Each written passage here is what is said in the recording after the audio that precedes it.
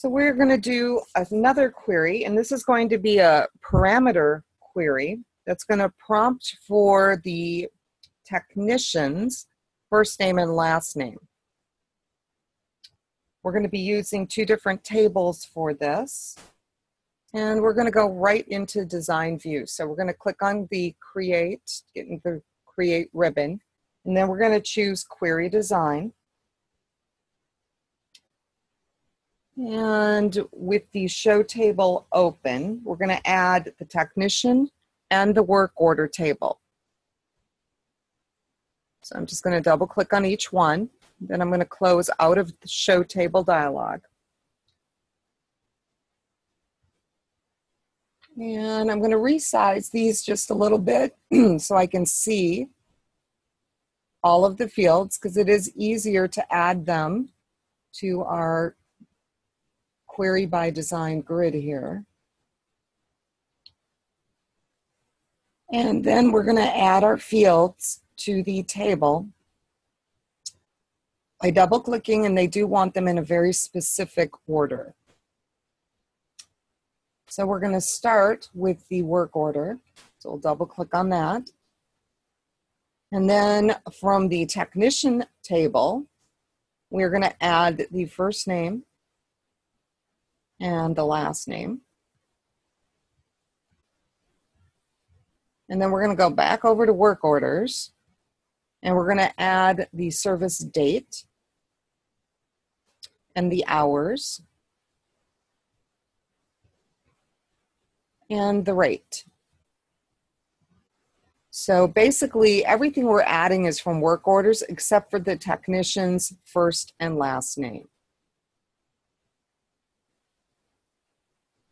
And to take a look at this query right now, when it runs, we're going to click on the Run button. And this is what we're seeing at this point.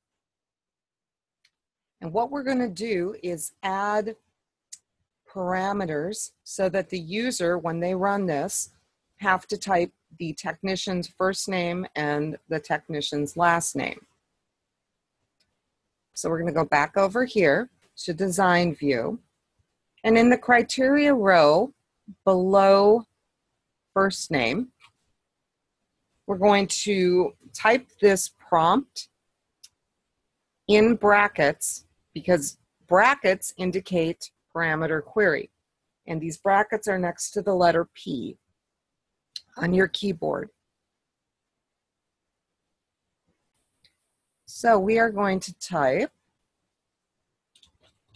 the technicians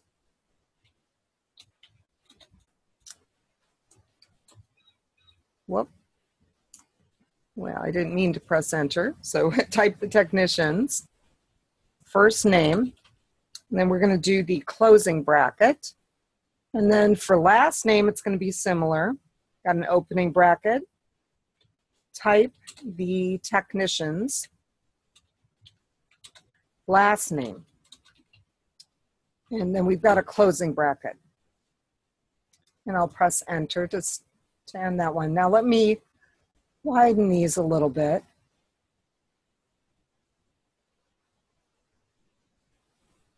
And you can see what both of them look like. So at this point, we are going to save. And we're going to call this prompted tech labor. Let's click OK. And then they actually want us to close this. And then we're going to double click to run it. Technician's first name. We're going to key in Pat. And for the last name, Hines. And then we only see the records for Pat.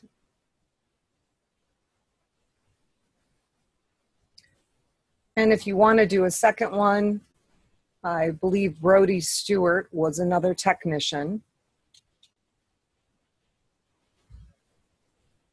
And now you're seeing those records. So at this point, we have verified that the parameter query works.